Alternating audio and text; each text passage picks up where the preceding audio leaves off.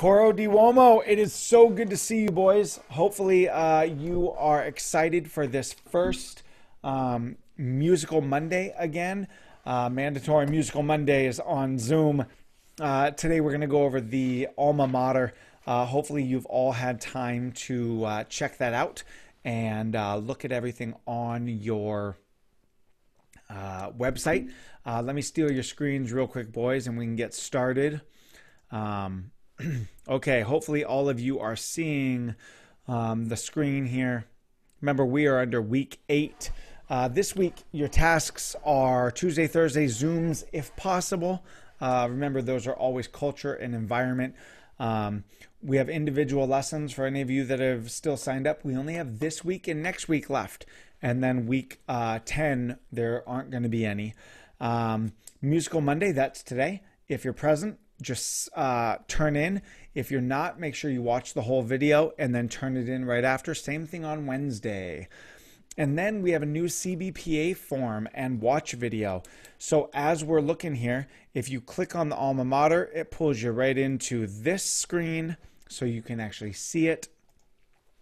If you go into the CBPA description, it pops you in there. It tells you about it, when it's due. And then this is the form. Click on that, fill that out real quick. That's uber important because it helps me know what's going on and what song you picked. Remember, it's a music theater piece, super exciting. Anything that is sung on a movie is a musical. It's music theater. So there you go. Boom, there's that. Here's the description of exactly what it is. And here's the alma mater description. I'm not going to go over it, boys, because, again, I'm not going to waste your time watching a video. That would be stupid. That would be like when we read out loud. And I'm going to read out loud when you're in high school and you can read it yourself. Yeah, we don't waste time here, right? It's part of my rules. But I do expect you to do it on your own. So now, tenors, be very, very careful with this. Alma mater instructions are here. We're going to go over them real quick, but this is more detailed. I know it says soprano, alto, tenor, that's you, because you move the same as the sopranos and altos, and I wasn't going to redo a video just for you. I know you're a bunch of divas, tenors, but I'm not giving you that much love, okay? Basses, same thing right here, okay? Now, what we are going to go over is the alma, tenor, and bass in class here because I feel that it's important. What you're listening to here is the piano, and sometimes it's harder to hear and differentiate if you're still one of our newer guys. How do those words go with the actual song? We're going to go over that here. So, okay, here we go. From the beginning, boys. Here is your alma mater music. Let me pull up the piece real quick so I can start the beginning notes. Oh, of course I have an ad. Of course, why wouldn't I have an ad? So here it is. To you. Basses, I have 2 basses here, so we're going to go over basses first because they get priority because they're here. So if you want priority, show up, baby. That's how I roll. 2, 1, 2, 3. To you, our alma mater, we always will be true. Breathe. We strive to make you proud of us in all that we do. Good. Let's try that again, boys. Now, if you're listening, I've got some quick breaths in there. Obviously, as we record this in week 10, they're not going to be there. You're just going to watch that video and watch my... And be very, very focused on that. But during a rehearsal, I want to give it to you. Let's try it again, boys. 1, 2, and... To you, our alma mater, we always will be true. We strive to make you proud of us in all that we do. Breathe. And good news, this is almost identical to the beginning. This first part is identical. Ready? And we will sing the praise of Enumclaw. That's a big difference. Enumclaw. Everyone else is going to go, Enumclaw. No, lame. Basses rule, baby. So we will sing. Ready? And we will sing the praise of Enumclaw.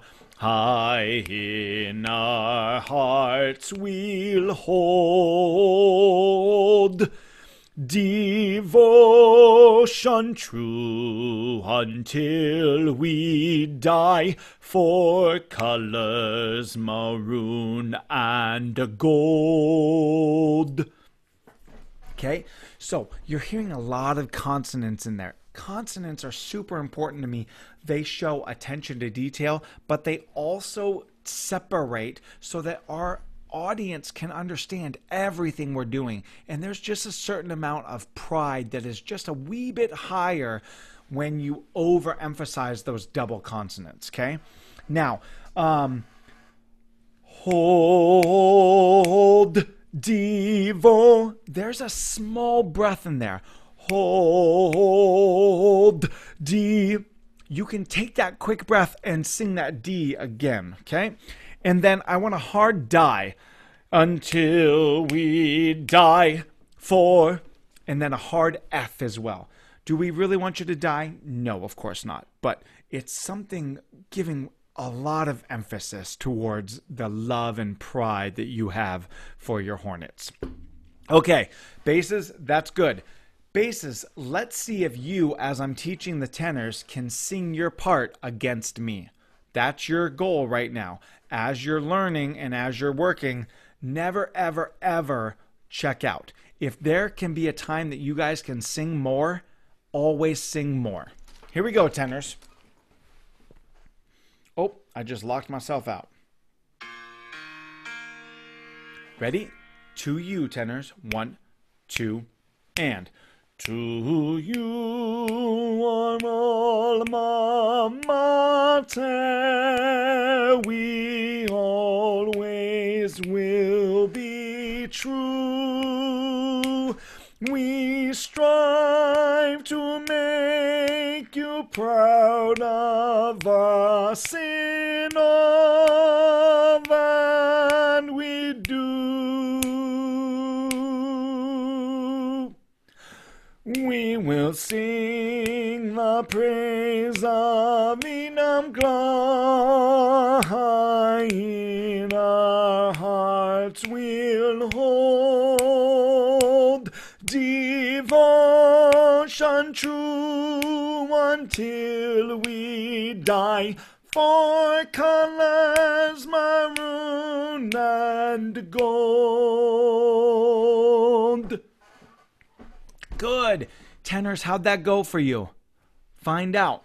Process. Basses that are here with me, how did that go? Thumbs up or a clap if you're in there or on the chat. Good. Awesome, awesome, awesome. Tenors, so we've got some of those things where you saw me clicking. Those are obviously going to be where the basses move, right? And we've got to hold on. So be very, very well aware of that. Check out those breath marks. Know where to come in. And yeah, keep working, boys. Again, I'm going to come back to big screen. Boys, I am officially flipping the script on how we in this choir program learn. No longer am I going to allow for you guys to be frustrated and floundering at home. You're going to have a lot of these videos as your homework from now on. When you come back during hybrid and when you finish out and we begin next year, I'm going to create all of these for you. I'm done as a teacher allowing frustration and heartache to happen when you're all by yourself. Rather than having me at home with you, learning and teaching you, where all you have to do is pause, repeat, go over it. Pause, repeat, go over it. That's what homework should be. That is what I've always believed in, but I've never had the understanding how to implement it. Thank you, COVID, for one thing and one thing only. You have helped me become a better teacher. Thank you. Other than that, you can die. Die, die, die, you horrible, horrible disease. Okay, but that being said, I want you guys at home creating and learning and practicing at home, but without any of the frustrations, so that when we come together as a men's choir, you're not learning your part. You're figuring out how it fits together.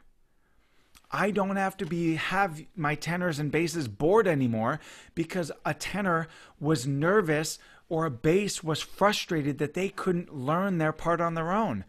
That was not right of me to expect that of you, but now we've got new ways to do it. So now I do expect you to learn your part at home with my guidance. Okay? So that's how we're going to do things, gentlemen, no matter what, now or then. Your homework will now be learning your part with me, recording, rewinding, back, rewinding, learning, back. That should take 10-15 minutes. And then all the time that we're together from now on, we're singing, gentlemen. We're making those little fine-tuning things, which we've always wanted to do as musicians. Okay? Hope that helps.